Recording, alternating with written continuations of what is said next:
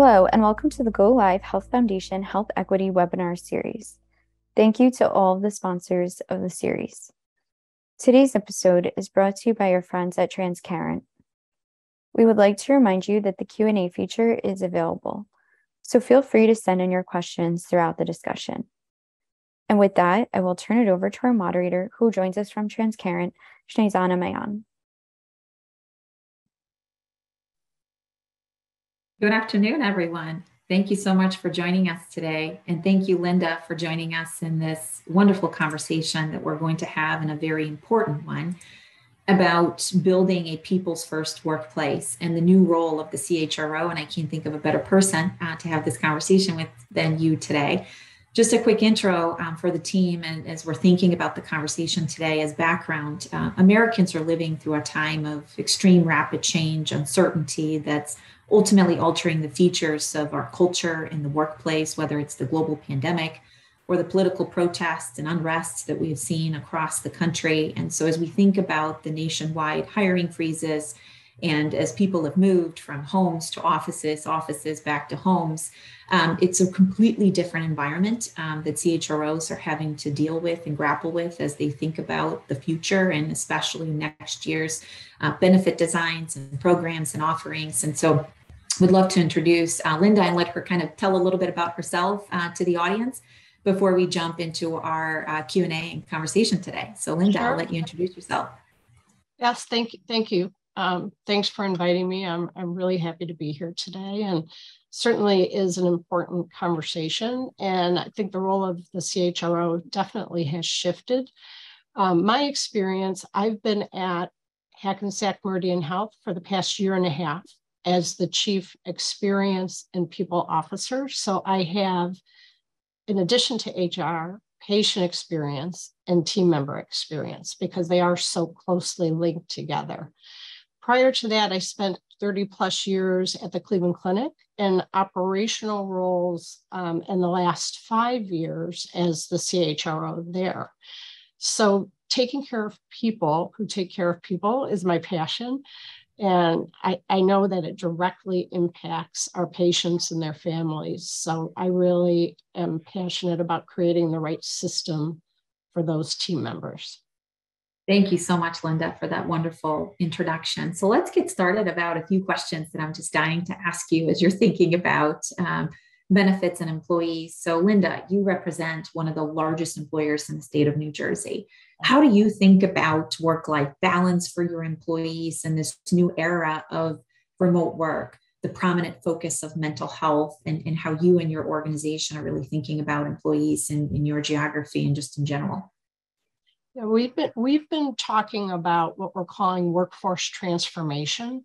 So really trying to figure out ways to provide flexible opportunities for our team members, even for team members at the bedside, flexible work schedules, being able to create their own schedules in their own times, as well as for our corporate level or support service team members, hybrid work schedules that both serve the needs of the company, but also provide the work-life balance for the team members.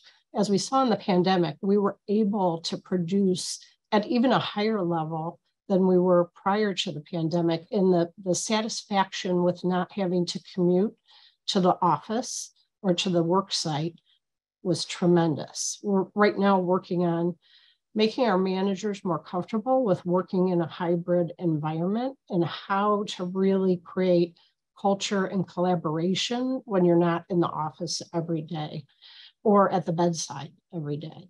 Nursing has always been at the forefront of flexible work schedules. And so we've been patterning some of our work after what they do with their 312s or 410s or weekend shifts, and really trying to be as flexible as possible with every one of our team members' jobs. So in addition, we do have very generous time off schedules. During the pandemic, it was hard for people to take time off, though, because we were so short-staffed, and we reallocated team members to different roles, particularly our support services. It was all hands on deck. They may have been registering people for vaccines or registering people to come in and see their family members. But so they weren't doing their regular jobs. They were pitching in and they didn't get to take time off. So we've been working over the past couple months to try to get people to use their PTO, take some time off, particularly this past summer. It was a beautiful summer here in New Jersey. So we really tried to get people to take time off and recharge. That's really great to hear. And are you starting to see a shift of people really trying? Because I think that's the biggest challenge is you give people PTO, you give them flexible time, but then it's their ability to actually able to use the time. And how do you get other team members to be advocates to say, hey, I did it. You should or can do it as well. And so I hear that as a constant pain point for most employers. And how do you get employees to feel it's okay to get away from work and really being away from work, not just taking time off, but then still checking emails and attending, 3 conference calls in a day. So we definitely see quite a bit of that. Yeah. As you think about how employees' needs have changed, not just ones that I feel several times over the last couple of years, as we enter what everyone is now calling this post-pandemic world, which solutions do you find are actually working right now and which ones are not? You probably over the last couple of years have brought in and changed up a variety of different solutions to bolster your benefit, to attract talent, to retain talent. What have you seen? People love, people don't love. What is working, what isn't? Would love to hear your perspective. Tuition reimbursement and the way that we manage how we help people grow and thrive as a team member has changed. So we've added on a full continuum. We added certificate programs. We have a relationship with Google where we're doing Google certifications. We're trying to upskill at all levels. So not just supporting people obtaining a bachelor's degree or a master's degree, but really helping them grow where they're at and supporting that through our tuition reimbursement. Also transitioning some of our jobs. So when we looked at the job requirements, some had required 1 to 2 years of experience in a specific discipline. I'll take the call center, for example. And we trained them anyways. And so we were eliminating a whole pool of potential candidates.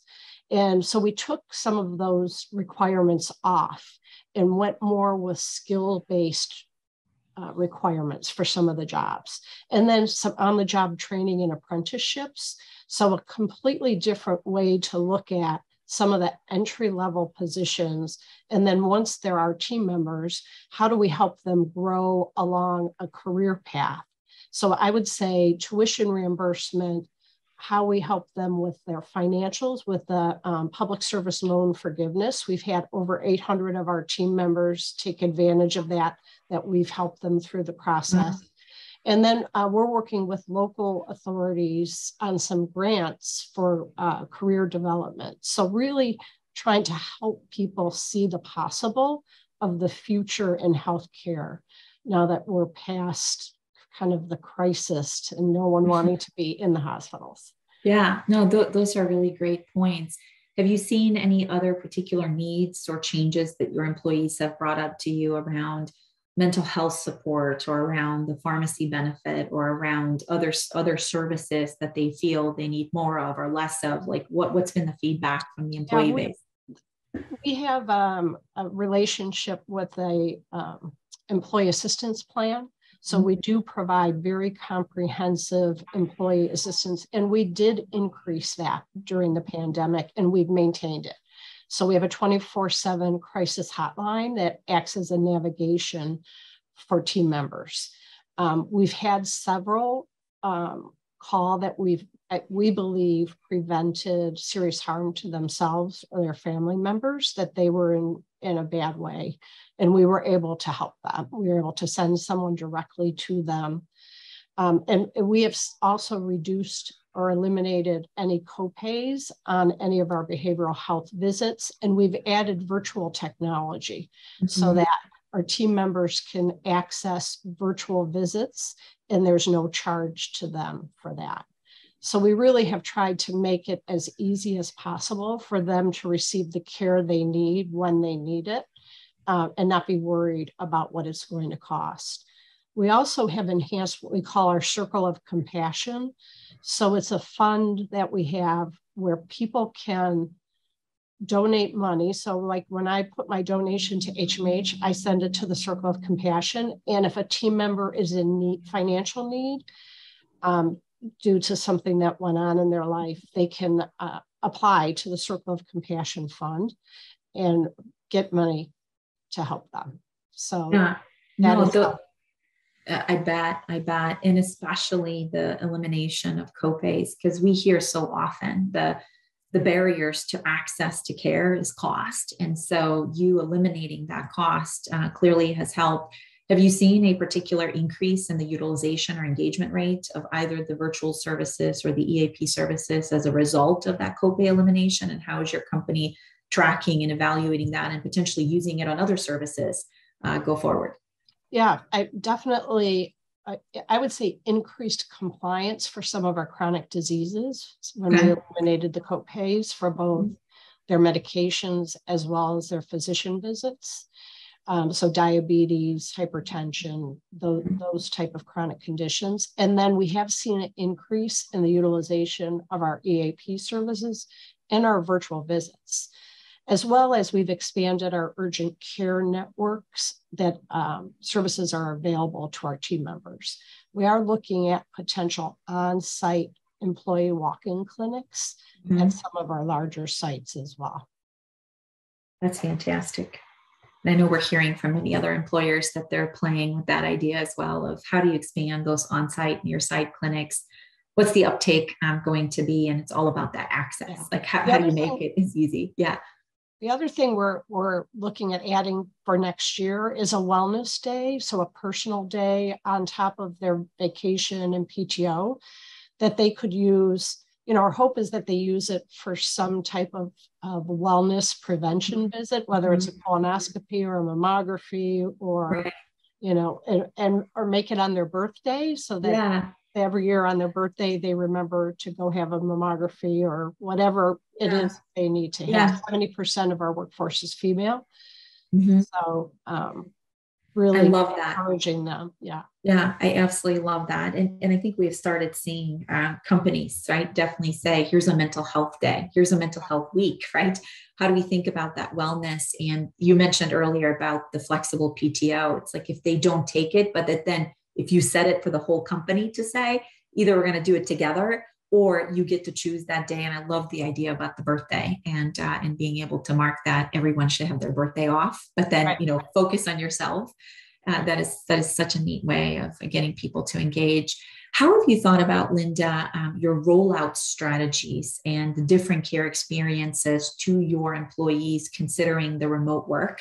And I know your situation is a little bit unique compared to other employers who have had a lot of employees remote, but talk a little bit about your workforce, the mix between remote versus in-person setting, and then how are you bringing solutions to them depending on what setting they're working in? Yeah, I think we were forced quickly to be agile in the solutions that we created when we sent our corporate team members home to eliminate any potential spread of COVID before the vaccinations and people were allowed to come back. So I think we learned quickly what was missing and how to connect. So first of all, making sure the technology works and people understand how to use it. So some training on how to exactly use the technology, some etiquette around scheduling meetings, what it should look like in the meeting, what your background should look like. So we've been asking all of our employees to use a background similar to what you see behind me so that it's, I would say, democratic of whether they're in their home or they're at the workplace, and it doesn't draw a distinction between them and people feel more comfortable because we're going to live in this hybrid world from now on. And we've heard from our team members that they really enjoy this. And we've had people turn down jobs who could not have some type of hybrid option. And plus some jobs can be done fully remote. So identifying and going through each of the jobs and working with the leaders, this has been some of the work we've done for this transforming a hybrid work model. What could be done 100% remote? And if we do say it can be done 100% remote, are we open to someone working in a different time zone? What states do we want to focus on? It expands your talent pool. And then you have to figure out how to create collaboration spaces and culture and have them feel a sense of belonging and being part of the team. And so some of the work we've done with virtual onboarding has helped with that. But, we actually are going to go back to a hybrid onboarding model where we're going to do a virtual component, but we're going to add an in-person component that's going to be about fun and inspiration. Yeah. So we're going to do it at Topgolf, and it's called teeing off. Oh, I love it. Yeah. Yeah. We've been on this whole sports theme with our leaders as coaches. And so it certainly has some cachet to it. Like the team members love it. And I bet. Yeah. I bet. We haven't started the Topgolf yet, but that's coming next quarter. Yeah.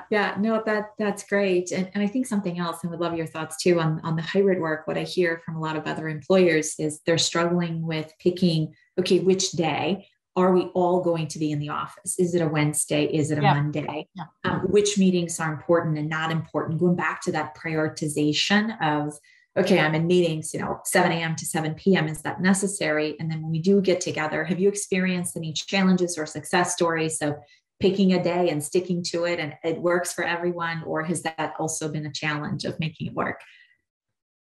We're working through collaboration space as well. So, we are relatively young as a system. And one of the things right before the pandemic hit was creating a central location for all of the support services. And I think it opened maybe a month before everyone was sent home. So it's a completely new environment for many people. And it wasn't created with the idea that it was going to be a hybrid workspace. It's a lot of cubicles. While it's open space, it's not collaborative space. So we've really been rethinking if we're going to say all the team's going to come in on Mondays, do we have space for everybody? And how do we identify ways to work together on that Monday versus all sitting in a cube doing Zoom meetings? So that's some of the work we're doing right now on reconfiguring and modeling that with certain areas. So HR and IT are going to be two of the areas that we focus on. How do we create collaboration days and model the space around that? Right. That is so important. And it's that new way of collaboration. Like you mentioned earlier, I think we've all sort of even fallen out of touch on how to collaborate in person, because it is so different. And as people call it, the Zoom fatigue, how do you sort of get yourself out of that is going to be critical. Yeah. I have some other questions, sort of switching gears from the workforce and the location. When you think about the broader landscape, right, that we have lived in over the last few years, we have the payers, the PBMs, the employers. They seem to be on different pages in terms of what your needs are versus what the needs of the macro markets are. Where does the industry go from here in terms of addressing some of the misalignment that many employers feel today? So would love your point of view on how have you seen the market evolve? Where do you see the biggest points of misalignment are? And how would you change them? Or what recommendations would you have for entities to work better with entities like yours? Yeah, there needs to be more transparency. I mean, we hear this from our team members all the time. We are a self-funded insurance for our team members. However, we do have a third party that administers it, and we rely on them to help navigate. And it oftentimes isn't the best solution. So it's too complicated for team members to navigate. Is this in my network? Is this out of my network? Is this going to cost me money? How much is it going to cost me? And so we've actually looked at you end up putting an overlay on top of it that you have to navigate for your team members. What's the best solution for them? Because it's from the insurance side, it's not at all transparent. And, all they do is process the claims and perform prior authorizations when it's something that hits their desk. And they may deny it without necessarily communicating back to the team member what the next step is. So then we often have to intervene. And then from the PBX side, we do contract with a national provider and we do get rebates, but there's also not pricing transparency on high cost drugs and how formularies are used and how they're monitoring the use of some of these new drugs that come out. And I'll use the anti-obesity drug that just came out on the market that is now put on our PBX's formulary. Last year, we had zero spend in that category. This year, we're up close to 2 million. And so there's not necessarily great controls on some of the new medications that come out and what they're used for and how you're monitoring if they're doing what they said they were going to do versus just increasing our cost. And, that's one of our biggest expenses for our employees, aside from their salaries, is the spend on the medical plan. And we have a very, very well covered medical plan that if they stay within our network, there's no deductibles and no copays. It's 100% if they're using our employee doctors and our facilities, but it's not always transparent to them who those people are. And what have you sort of heard from your employees of what would help, right? Clearly transparency is a problem. Complexity is a problem. When you ask them, and I'm sure they give you plenty of feedback or grievances or complaints, this isn't working. I'm sure you're on the front lines answering some of those questions. What are some of the things that they have shared with you? Gosh, I was able to find whether it's a medication less expensive if I paid cash or if I did something else. Like what sort of solutions are the employees directly seeking from you that then you're having to find yourself because they feel it's not being delivered in the current approach? And we often get those calls after the fact, right? So they were with their primary care provider and they were referred to another physician or another facility without the information that the coverage might not cover what was going to happen. And they went and got the care and then got the bills after the fact. So some type of navigation up front and knowing that it's easy to call and get the answers that you need and the right person to direct you in the right place. So we do have a benefit advocate center through our benefit consultant where we've been encouraging people before you go to the next step, call our advocate center and make sure you're going to the right place, or you at least have knowledge and transparency around what's going to happen once you see that provider or go to that facility and what's covered and what's not covered.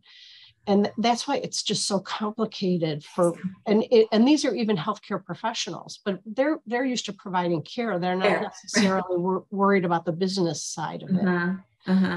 Until they find themselves in the position where they're having to get care for themselves. And it still is difficult. Yeah. Right. It needs to be simplified in some way.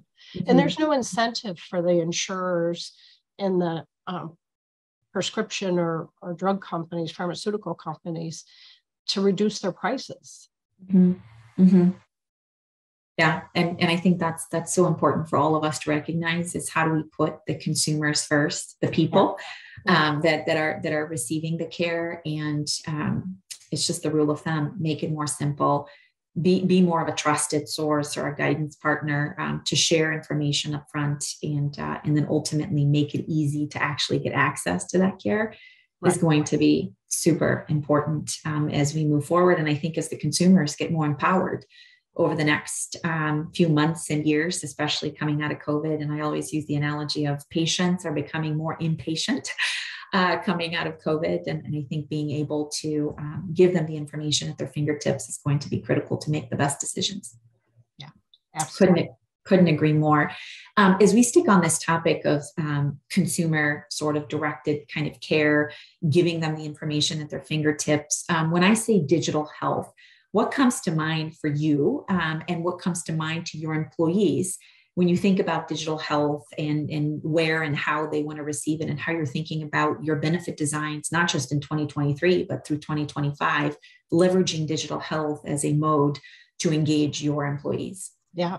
I mean, I think about it almost in three buckets. For sure, we have Epic as our electronic medical record, and Epic has a MyChart component to it, which when implemented and fully utilized can be a great tool for interaction between the care team and the team member.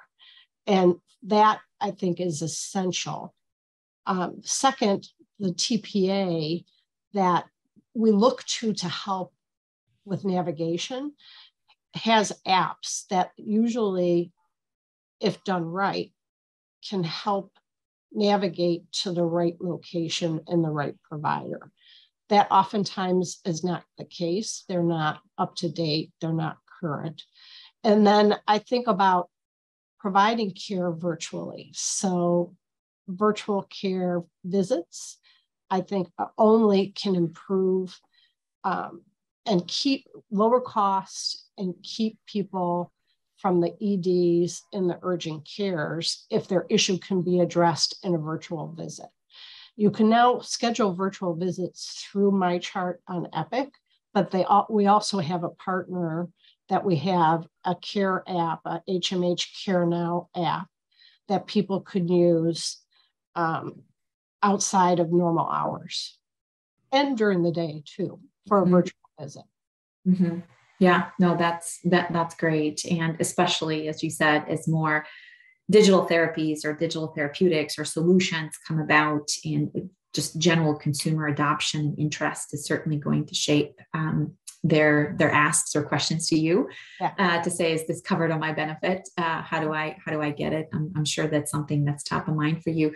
Speaking of future benefits, and as you think about 2023 to 2025 benefit design, what are your top three sort of challenges or solutions, right? That you solution for to ensure that you had the right, employee presenteeism, numbers, engagement, talent, retention, or attraction. I would love to kind of hear what were some key elements that were critical to your strategy as an organization, and or is there anything new that you're deploying as you head into next year?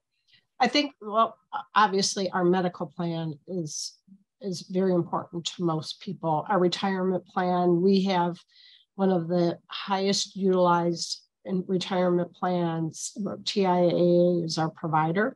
We're at 93% participation.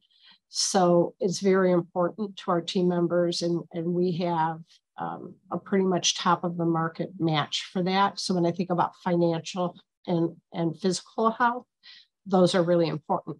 But then, like I said before, about the growing and thriving and making sure people have the opportunity to make a living wage. So we've done a significant investment in our pay structure. We raised all of our minimum wages. We raised our market rates. So we moved every one of our jobs up to P60 in the market instead of P50. And then we did a whole nursing scale adjustment. So we've put a significant amount of dollars into making sure we're paying people a little bit above market. And then on top of that, I think the growth, so tuition reimbursement, loan forgiveness, scholarships, apprenticeships, and a pathway to get to the highest level job they aspire to. So helping them grow as individuals and meeting them where they're at that point in time. And then growing our leaders. So investing in our leaders as coaches so that they can help their team members grow.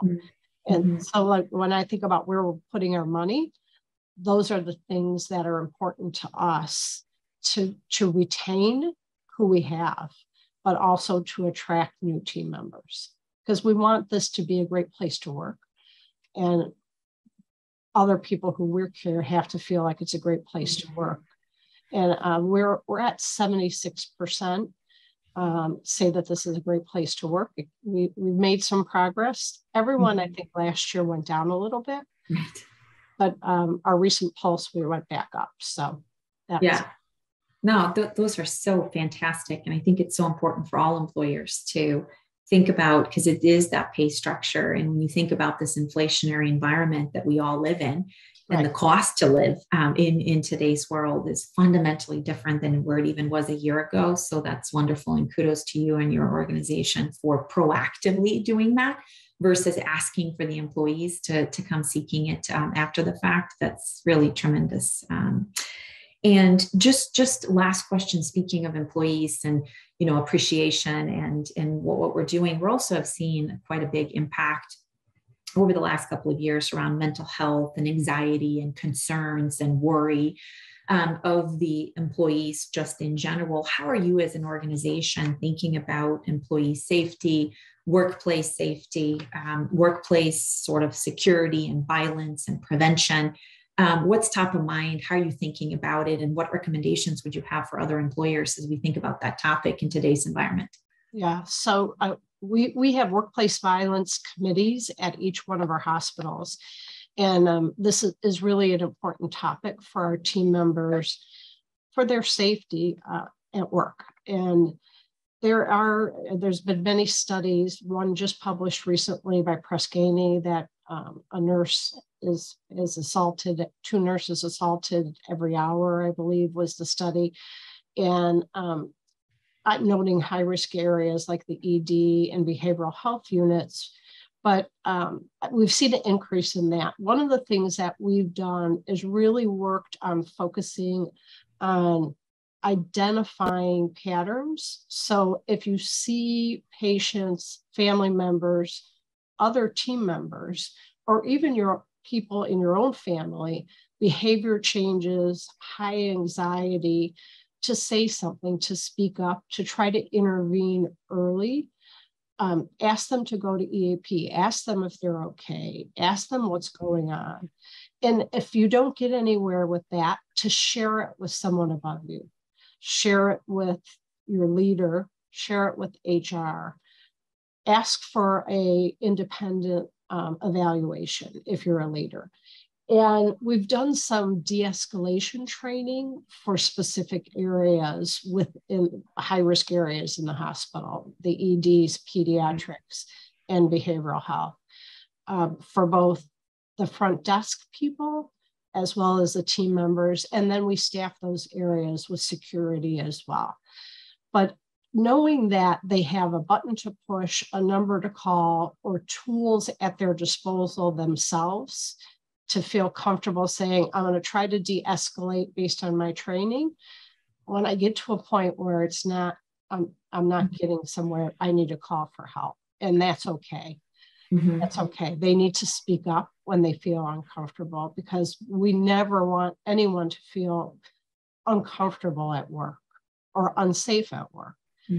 We need them to be there to take care of our patients. And we want to be there to protect them and help them address any situation, to be ready for it and prepared, or to exit the situation and let someone else take care of it. Yeah, no, those are such important points. Yeah. Yeah. And the U.S. Task Force on Prevention just came out in the news the last couple of days. It's been in all the news around screening for anxiety. And so I'm so glad to see that, because it's not, excuse me, just in hospitals. It's everywhere. See it in society, being in New Jersey with the subways and the trains, almost every day there's something happening on the subway. And, this is also where people need to speak up and intervene if they see something.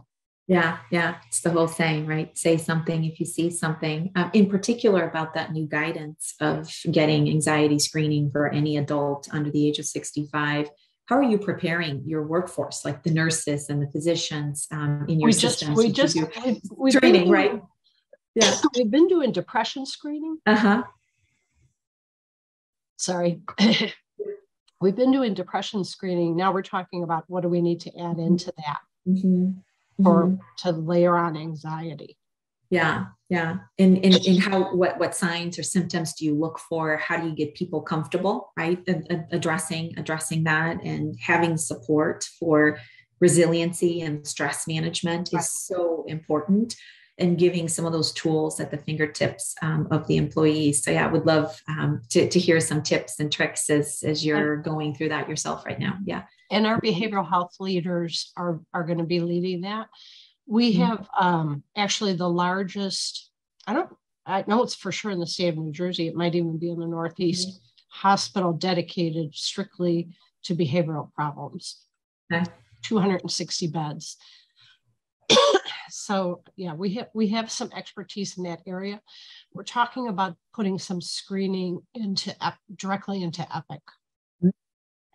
Yeah, that's a great idea. Fantastic. Well, this was really wonderful, Linda. I really enjoyed the conversation today. And at the moment, I would love to open it up to questions to our audience. As Linda just walked through and provided a ton of great feedback and perspective, whether it's the workforce, return to work structure, the collaboration, the incentives, the benefit design changes, workforce expectation on what they're looking for in terms of benefits, as well as the macro market and the alignment that we need from all of the administrative service providers, whether it's the plans or the PBMs or point solution providers, to ultimately meet the needs of the consumer around simplicity and on-demand care, which I think were all great points that I think all of us can take back to our own respective organizations and how we think about supporting our employees. But we'd love to see any questions from the audience that Linda may be able to answer for us. Let me see if there's any in the chat. I'll give it a second. I'll see if any questions come through. I guess my last question for you, Linda, any last tip or advice you would give to fellow CHROs across the country, what they should do or consider that they maybe haven't considered, or blind spots that you have been able to think of yourself as we look ahead into the future? I think we have to become comfortable that work has transformed, and we have to meet our team members, employees, where they're at with flexible work schedules, and potentially thinking about, if your wages are not at the living wage scale, how do we do that? How do we, and there's always trade-offs in healthcare because margins are so small, but our people are our business. And so taking care of people, and the people that take care of people. Yeah, absolutely.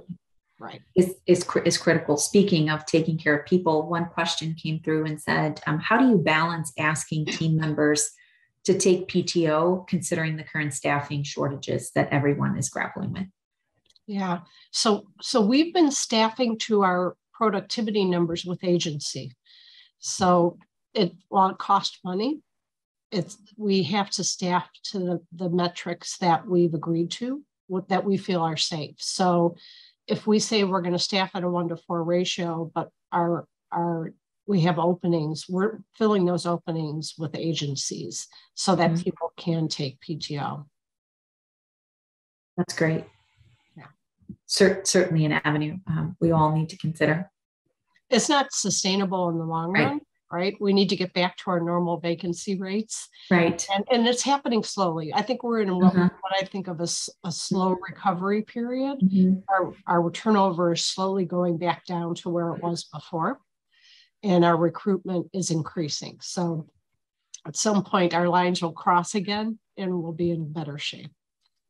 Yes, certainly. And I think we all absolutely hope for that. Well, I don't see any other questions. Linda, thank you again so much for your time today. I've really enjoyed the conversation and If the audience has any other follow-up questions, please don't hesitate to reach out to either Linda or I. And thank you again to the health team for having us today and having this very important conversation. And I hope everyone has a great rest of your day. Thank you very much. And thanks again, Linda, for your time. Really appreciate it. Take care. Thank you to Snezana and all of our speakers. Please visit our website at hlth.com to catch up on all Health Go Live webinars. And join us in Las Vegas, November 13th through 16th for Health 2022.